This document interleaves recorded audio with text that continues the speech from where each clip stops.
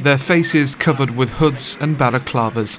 Nearly 30 men descended on Canning Circus police station in Nottingham, intent on destruction. Make sure they don't fail to appear. Fire here as well. You got a camera? You got a camera, lad? The police station's on fire. No. This, the worst incident of more than 100 acts of criminality dealt with by Nottinghamshire Police. Residents woke to read headlines they hoped they wouldn't see in their city. Today the clean-up began and shops were open, but protected.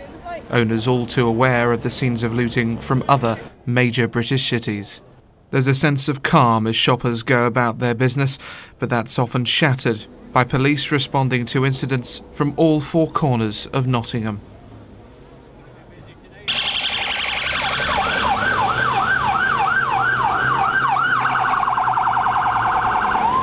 As of this afternoon, nearly 100 people had been arrested across Nottingham. Courts will sit late into the night to deal with those charged. Local residents were in shock, many angry that this could happen so close to home. Well, I just basically think it's pathetic, it's just stupidness and it's not needed.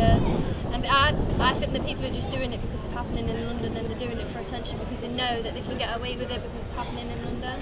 Which is stupid because we're all going to lose out in the end and we're all going to have to pay for them to get back their money that they've lost. I think these are they have a connection with other towns straight away. They have do another Birmingham side, as well.